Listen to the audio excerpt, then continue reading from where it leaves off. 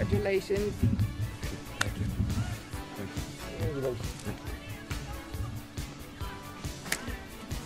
Congratulations.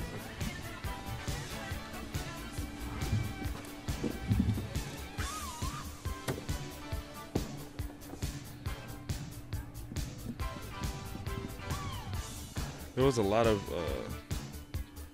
situations that happened at UVA. You know, I took a step back. I really wanted to explore my options, really ask myself, where did I want to be in 4 years or 5 years? What school will take me to the place I want to be, right? What will mold me? What will change the way I think, you know, the way I play, the way I am the better version of myself.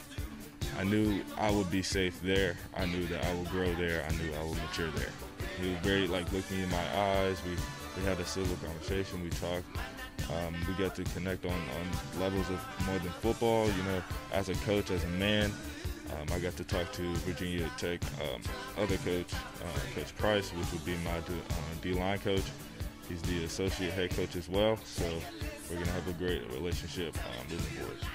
Nobody really twisted my arm. It was more of, hey, if you come, then, you know, we'll be good friends type, or we'll show you the ropes, or we're in this together. You know what I mean? It wasn't very forceful. I miss my teammates. I miss the camaraderie here at Matoka. I miss my coaches. I miss the people here who really showed me the ropes when I first got here. I miss my teachers. You know, they showed me what Matoka is and what Matoka will become.